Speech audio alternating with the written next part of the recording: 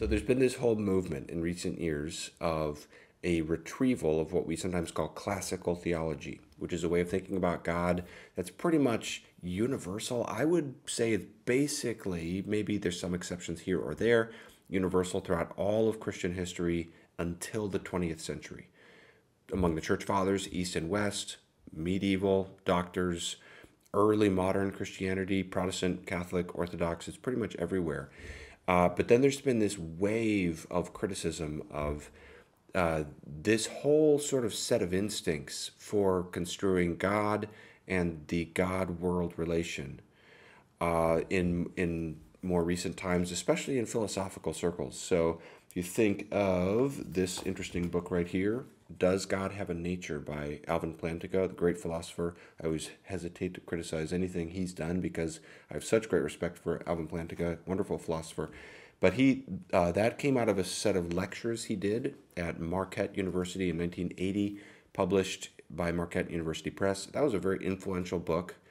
And since then, and also a little bit before then, there's been this stream of criticism of divine simplicity, which we're going to cover in this video. That's one component of classical theism, probably the most controversial, maybe up there with divine impassibility, which is the idea that God is not subject to passions. Another component of classical theism is divine aseity, which means that God is not derived from anything external to himself. He's entirely from himself in that he is and in everything that he is. What he is. I think I'm going to do another video down the pipeline a little bit on divine aseity, because I've just been doing a book chapter on that, and that's been fascinating. And then there's other aspects of it too. Divine immutability, that God does not change, divine eternity. And this has all gotten very controversial. I mean, in some respects, the debate about divine simplicity, for example, especially in evangelical circles, there's just I think I could put it this strong. The instincts by which we sort of navigate on a question like that, or divine impassibility, are pretty much tilting in the opposite direction today for the average evangelical, at least in my context in the United States, than they were the entire stream of church history. And you've got pretty significant philosophers, not just Plantinga, people like William Lane Craig, who totally reject things like divine simplicity. And there's some pretty heavy-hitting criticism lifted against divine simplicity. It's said that divine simplicity is against Scripture. It makes God unknowable. It's against God's freedom. It's against the incarnation. It's against the Trinity. I think one of the biggest criticisms that we'll get into today is that divine simplicity is just simply incoherent. It just makes no sense. And we'll talk about that, why people feel that way. But in some respects, this issue is kind of a fault line between theologians and philosophers. And I want to say something about that. I am so convinced that it's useful on those kinds of issues to proceed with great caution and humility. Okay? The theologians, people who have training in historical theology like me, we need to listen very, very carefully to the philosophers. We can learn something from them. The philosophers, may I say, we need to listen very carefully to the theologians, okay? Sometimes there are sensitivities in the other discipline that we aren't quite up to speed on, and we can benefit from the other discipline. I'm really convinced of that. I've thought many times, I talk to my wife Esther about this all the time, if there is some way, maybe if my YouTube channel blows up, I would love to go back and get a second PhD in philosophy. Philosophy is my first love, but I recognize I want to keep growing in that area, so I've been reading a lot. But for now, until you all become patrons, I will have to just be reading on my own. But divine simplicity is one of those areas where, if I could say, it seems like philosophers tend to be more critical as a tendency, and theologians and those who are coming at it from a historical theology perspective tend to be more sympathetic. And that's where I'm coming from. I want to give a defense of divine simplicity. But just seeing that is helpful, seeing a little bit of the context, and just recognizing this is a pretty much universal aspect of our heritage. So we need to be really careful before we jettison something like this. Rejecting divine simplicity, if you lived in the patristic era or something like that, or even among like the Reformed scholastics, people like that, this would not be seen as like a minor blemish in your theology. This would be seen as undermining the whole of the way you're even conceiving who and what God is. I think I need to put it that strongly. So that's why I'm so burdened, and I've become so passionately convinced that this matters and that we should think about this, even though it's very abstruse and heady.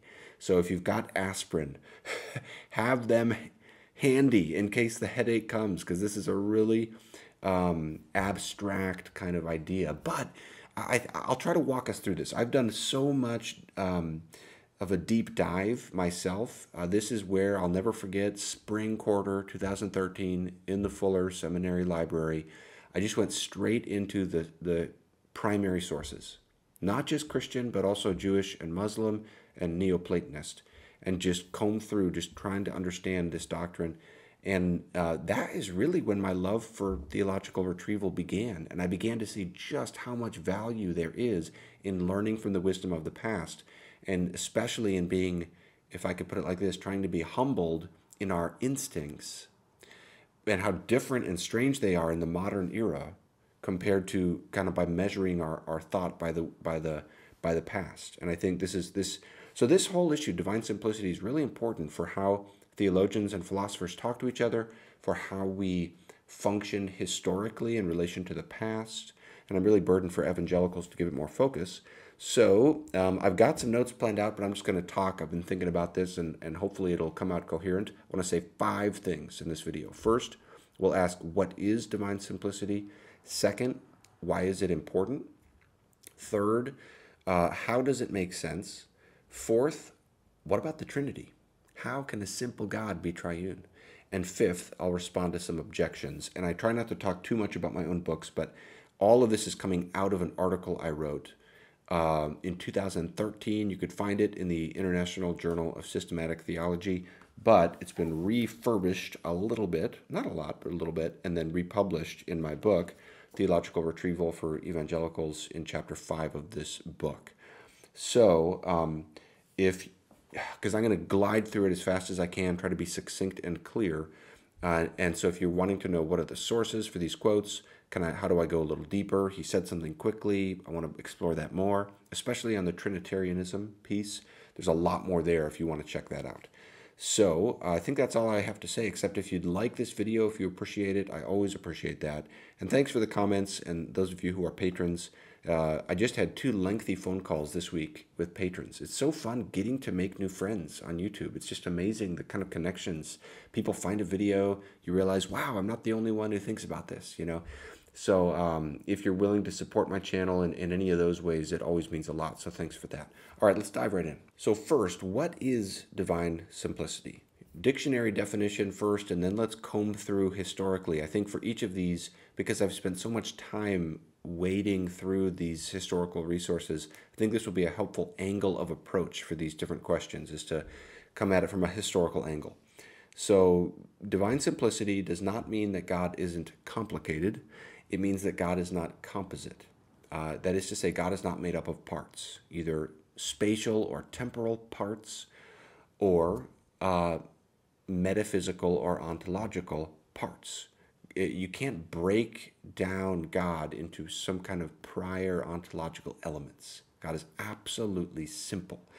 Now, just to get into this a bit historically, this is pressed out a little differently in the East and in the West. Now, usually I'm pretty skeptical of these East versus West contrasts, because usually you get into them and you realize these are pretty facile. They don't really actually, they're not accurate a lot of the time. So a lot of times people say, you know, there's the Greek-speaking East, which emphasizes the threeness of God, and the Latin-speaking West, which emphasizes the oneness of God. Have you ever heard this?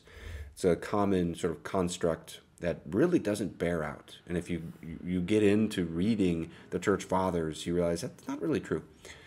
But on this doctrine, my own deep dive into the sources has convinced me that there is a difference between the East and the West on divine simplicity and how you define that. In terms of how ambitious, they're not necessarily irreconcilable, but in terms of how ambitious they are and how they're put to use for a theological purpose. So in the West, you get sort of a stronger account, sometimes called the identity thesis or the identity account. in which basically, in addition to making the negative claim that there's no parts in God, there's the positive claim that God is identical to his existence and to his attributes. And that second part is where the philosophers really start to press us a bit, understandably so. So, for example, God is not merely righteous, God is righteousness. God is not merely loving, God is love. God is identical to each of his attributes. Another way to put it, very succinctly, is to say all that is in God is God. There's nothing in God that is not identical to himself. And a shorter way to put it, that I like to put it, is simply to say God is what he has. This is the view that you see throughout the West in Augustine and Anselm and Aquinas and following him as well.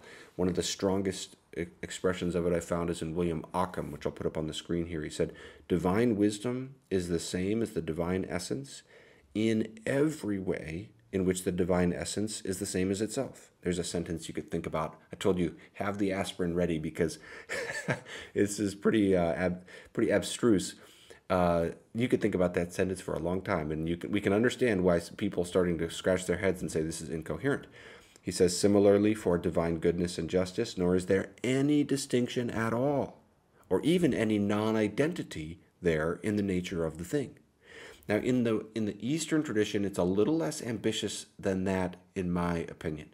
You definitely have the strong denial of any parts in God, but you don't always have this affirmation that God is identical with his attributes. And it looks to me like, generally speaking, there's a denial of that, or at least it's pushing in the other direction. So in the Cappadocian Fathers, Basil, Caesarea, Gregory of Nyssa, in their context, they're fighting a different battle, really. They're fighting against Eunomius, the Arian, and also they're opposing Clement of Alexandria and his negative theology, and some of the stronger apophatic claims. Apophatic means a theology by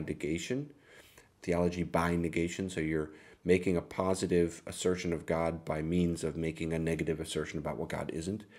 And they're trying to affirm the full deity of the Son and the Spirit, and they're trying to affirm Trinitarianism while at the same time grounding the Trinity as monotheistic. And so they're using divine simplicity in that context. But those two and many others in the early theologians in the East, Didymus the Blind, for example, they don't really say God is identical to his attributes.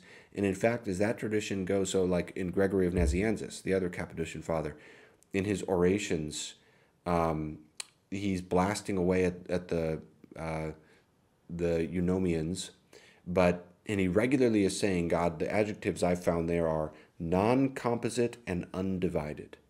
So he wants to say that about God, but he never really further entails what that means exactly. And then you get to John of Damascus, kind of the summative Eastern patristic witness, and he's basically saying, again, it looks to me like he's saying, with the whole essence energies distinction, God's attributes are identical with God's energies, but not with his essence. And there's, if you're interested in chasing this down, there's a very interesting book by Andrew Ratty Galwitz on these Cappadocian fathers and their little different approach to divine simplicity. So there's differences in the East and the West.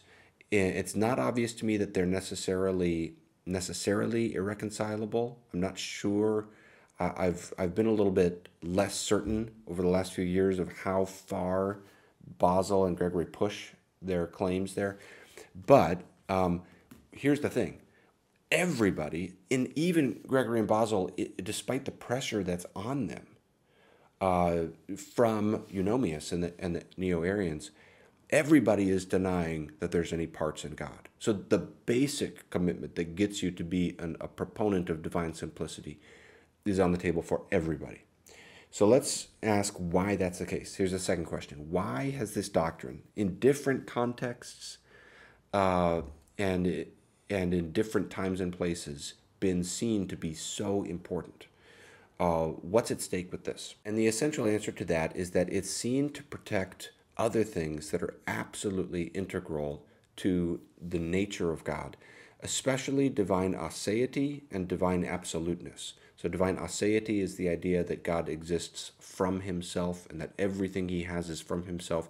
He does not derive in any way from anything external to himself. And divine absoluteness is the idea that God is not conditioned by anything external to himself. So what we're trying to avoid here is the idea that there's love, and that's there. And then here comes God, and God happens to correspond to love. So therefore we say God is loving. We're trying to protect, a way to put it is we're trying to protect the godness of God, the absolute uniqueness and transcendence of God. And you can see throughout, so let me give some more examples of how I've seen, again, coming at this from a historical angle, of why divine simplicity has been seen to be so important. And especially, here's another point of contrast with the tradition versus the contemporary philosophical approach. Not only does the contemporary philosophical approach tend to just go straight to Thomas Aquinas's account of this, and not, sometimes they don't really look at, so in my chapter I put a lot of focus on John of Damascus and Anselm, because I think you just get a little different flavor with them. But a lot of the tradition only looks at Thomas, and they don't look at some of these other ways of explicating divine simplicity. But the other thing is, when you get into the historical account of this doctrine, you get a whole different set of instincts. You get a whole different set of concerns. You're drawn into a broader horizon of concern. So in the contemporary discussion, divine simplicity is often seen as just kind of an academic thing, kind of a philosophical consequence within the doctrine of God to think about. But in the witness and worship of the church, divine simplicity was absolutely essential for the church simply being the church. It was a part of the worship of the church. It was a part of the apologetics of the church. So, for example, Athenagoras, one of the early Christian apologists, when he's writing a letter to some of the Roman emperors, if you've seen the movie Gladiator, you remember the emperors in that movie, Marcus Aurelius and then Commodus. You think of Joaquin Phoenix, the bad guy. Those are the two emperors. It's so cool. He calls them Aurelius and Commodus, but those are the two emperors that Athenagoras is writing to, and he's defending Christian theism over and against the polytheism of the day. And the way he does that is divine simplicity. For him to accept a simple, non-composite God was part and parcel with rejecting the polytheism of his day. And so, in an apologetics type context, simplicity was important to him. If you go down the road a little bit, you get to Boethius in the 6th century. He's writing his famous, one of my favorite texts in all of historical theology, The Consolation of Philosophy. He uses divine simplicity to establish that the divine nature is beautiful and stable. I'll never forget when I read the sentence where he says that. So again, this is like you get into divine simplicity from a historical angle. It pulls you into a bigger set of concerns. It's a fascinating thought that a simple God leads you to a more stable conception of God and a more beautiful conception of God. Another text that's been fascinating to see this in is Bonaventure, the medieval theologian. His work of mystical theology, the journey into the mind of God, where he's sort of summoning his soul into the contemplation of God, the beatific vision in heaven and the contemplation of that. And divine simplicity is huge in that book. He's drawing other doctrines like God's power, for example, out of divine simplicity. Divine simplicity really grounds the whole creator-creation relationship that is the premise of his mystical approach to God. So, for example, at one point he says, because the divine nature is the most simple and the greatest, and he's just derived divine greatness from divine simplicity, it is wholly within all things and wholly outside them. Hence it is the intelligible sphere whose center is everywhere and whose circumference is nowhere. That last little bit there is a quote from Alan of Lille, the 12th century French theologian and poet. And I love that imagery for God's absoluteness and God's omnipresence. The circumference is the outer rim of a circle. God's center is everywhere and his circumference is nowhere. In other words, It's not as though if you could find the middle part of God, then you just expand outward everywhere and God is infinite in that sense. Rather, the center of God is everywhere. And but what he's saying here, and I guess the thing I would draw from this quote from Bonaventure is the contemporary philosophical discussion of simplicity tends to think of divine simplicity as kind of a static doctrine that cuts us off. It slices us off from meaningful, dynamic relationship to God. And for the pre-modern tradition, it's the exact opposite. It was used to ground the creator-creation relationship. It had a more fluid and dynamic role. So elsewhere, Bonaventure says that because God is simple, he has all communicability within himself. In other words, there's this, you get this sense that because God is simple, he can be fully present to every creature in every way. As Bonaventure puts, he's outside all things, but he's also inside all things. Now, whether you agree with Bonaventure or not about that, the interesting thing is that divine simplicity has this huge function for him in grounding the way we relate to God, even in a work of mystical theology. So it's pretty interesting. The big takeaway I would just say is, for the church, divine simplicity has regularly, perhaps I should say universally until recent times, been basically how you construe the creator-creation relationship. It's sort of one of the vital underpinnings of that, to protect that and to protect the godness of God. Okay, so let's ask the third question. How do we make sense of this? Because probably some of us are already, again, you might have the aspirin in hand already, but probably some of us already are thinking, this just seems so bizarre and so sort of incoherent. So, Plantinga, for example, says things like, okay, if God is identical to his attributes, then are his attributes identical to each other? How can you have a personal God who's identical to abstract qualities like wisdom? How can you say they're the exact same thing? Totally reasonable kind of questions. But of course, Christians thought about that. So here again, from a historical angle, let's tease out a little bit of how this idea might not be totally incoherent, how it might actually make some sense. So again, coming at it from a historical angle, let me talk about some of the influences upon the church's understanding of this doctrine. And the big idea we're going to argue for here is that they understood God to exist in a different ontological framework. So the word ontological has to do with being. God is a fundamentally different kind of being than everything else. So one of the huge influences upon the church's understanding of divine simplicity was Plotinus, who was a Neoplatonist philosopher in the 3rd century. And to kind of cut to the chase and not go too much into the weeds here, he made a very important sort of innovation in talking about, in a Platonist conception, the one as being before being. So the word I've used is pre-ontological. And this starts to get picked up in later Neoplatonist thinkers and then in the church. So the 5th and 6th century Neoplatonist philosopher, Pseudo-Dionysius. This is someone that people thought was the real Dionysius, as in the guy in Acts 17 in Athens who's converted under Paul's preaching. So people took him very seriously. You can see in Thomas Aquinas' Summa Theologica all the time, he's quoting Dionysius with great respect. Pseudo-Dionysius says, now the reformers don't like him. Martin Luther, not a fan. But the basic idea is retained even by them, that God is supra-essential. Okay? God is in a different ontological framework. He's in a category of his own. Pseudo-Dionysius calls God mind beyond mind, word beyond speech. He says he transcends existence itself. He transcends every category of existence. He says the one cause of all things is not one of the many things in the world, but actually precedes oneness and multiplicity, and indeed defines oneness and multiplicity. This is in the context of explaining how God can be one and three.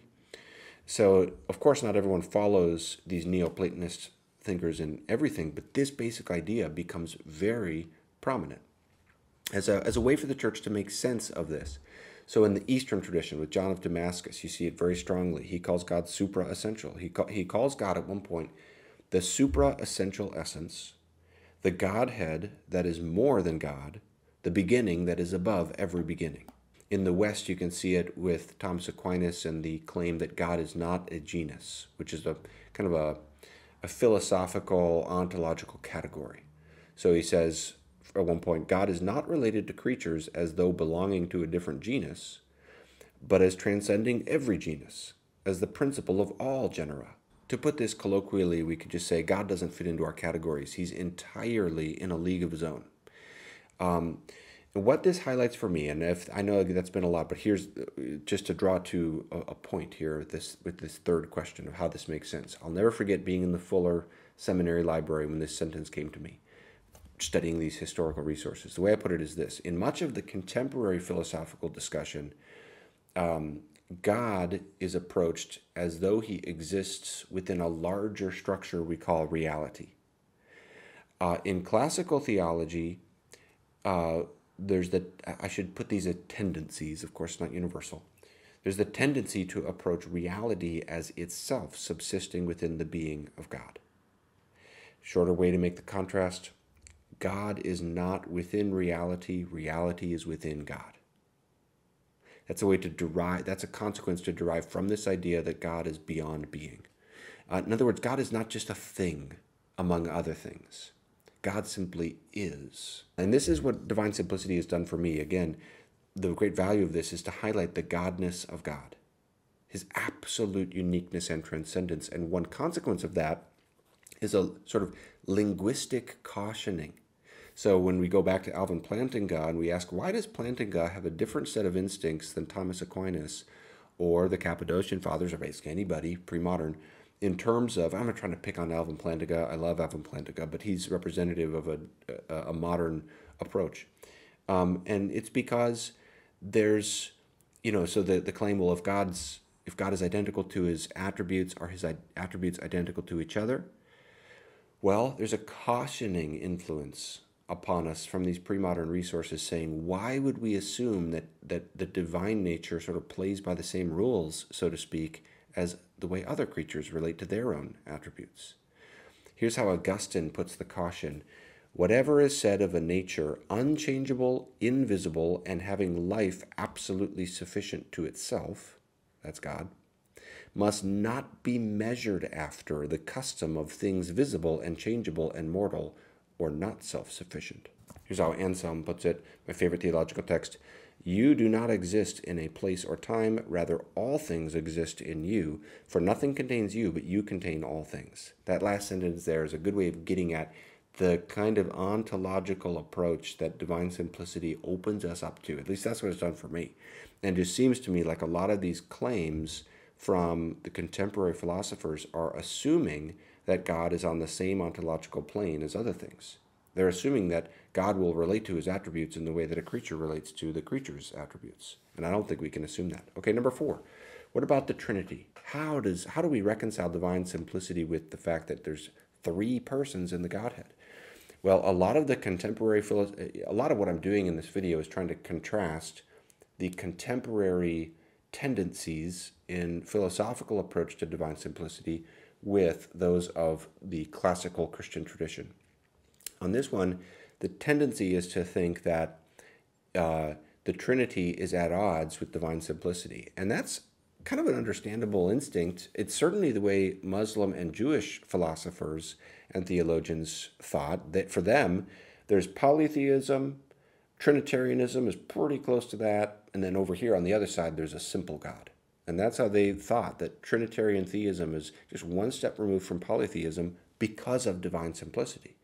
So you can see Moses Maimonides, the great medieval Jewish philosopher and theologian, his book, The Guide for the Perplexed, has a well-known treatment on divine simplicity. And he pushes it, I mean, he goes so far as to say that God has no essential attributes. He doesn't even want to predicate attributes in God, essential attributes in God. The Muslim philosophers don't even go that far. They go close. Avicenna, who's a Muslim philosopher, says God's attributes can only be understood as negations or privations. So this is a very apophatic approach to God, and divine simplicity is really controlling the approach of it. And they see that as at odds with the Trinity. At one point, Moses Maimonides, I'll never forget reading this sentence in The Guide for the Perplexed. He says, the closest you can get to cognizing God, to thinking of God, is picturing whiteness. And I remember thinking, okay, if you're going to go that apophatic, why whiteness, right? Why not a different color? Why not blackness or something like that? That seems kind of arbitrary. But here's the point that I want to make for this video. In light of these strong criticisms of the Trinity on the basis of divine simplicity from those outside the church, it's all the more striking that classical theologians didn't spend that much time trying to reconcile divine simplicity and the Trinity. There's an enormous amount of caution in the classical tradition about how we speak about the divine essence.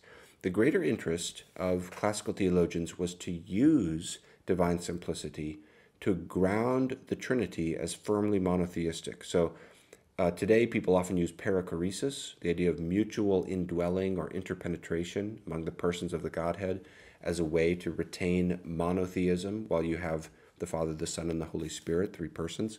That's kind of on the back foot in the tradition, I think. I don't think you really get perichoresis applied to the divine persons until John of Damascus in the 7th century. Perichoresis originally had to do with the two natures of Christ.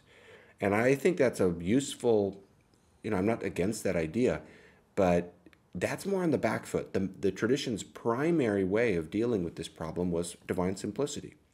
Here's how Basil the Great put it. He's comparing the relation of God the Father and God the Son to the relationship of the emperor and the image of the emperor on a coin. And he says, how does one and one not equal two gods? Because we speak of the emperor and the emperor's image, but not two emperors. Now here's the sentence that's key. Since the divine nature is not composed of parts, union of the persons is accomplished by partaking of the whole. That sentence right there. Using divine simplicity to ground the Trinity as monotheistic is a good representative sample of how the whole tradition basically goes. You see in the West with Thomas Aquinas, he's basically saying you can have a plurality of relations in God, but not a plurality of absolute things. A plurality of relations does not import composition onto the divine essence. And again, the interesting thing is how little time they spend trying to defend how you reconcile divine simplicity and the Trinity. To the extent that that question comes up, it's primarily by way of just a caution. So here's Basil again. He said, when the Lord taught us the doctrine of the Father, Son, and Holy Spirit, he did not make arithmetic a part of this gift. The unapproachable one is beyond numbers, wisest sirs. Imitate the reverence shown by the Hebrews of old to the unutterable name of God. That's, of course, the Jewish practice of not speaking the divine name. And it's sort of just a caution that he's giving there, or almost a sort of rebuke of just, again, gesturing toward divine transcendence, divine uniqueness. He's beyond numbers. Did you catch that language? That feels a lot like pseudo-Dionysius, right? God is in his own ontological framework. So there's not even that much of a sense of a need to reconcile the Trinity and simplicity. You just put them to work. That's kind of how the instincts of the tradition work. It's really fascinating. Now, let me respond to a couple of objections. I'm sure some people find this. I've even had people say to me, this divine simplicity makes God a little bit scary, which I can kind of understand. It leads to a darker conception of God. And then there's other concerns. One of the concerns is this irrational? You're saying logic doesn't apply to God? And I'd say, well, not exactly. We're not saying that God defies logic. We're saying that God defines logic as its source and therefore has a unique relationship to it. Okay? It's not that God has no relation to logic or God is illogical. It's just that God relates to logic in a way that nothing else relates to logic because he is its source, its ontological source. So God isn't just sort of an arbitrary exception to the rules.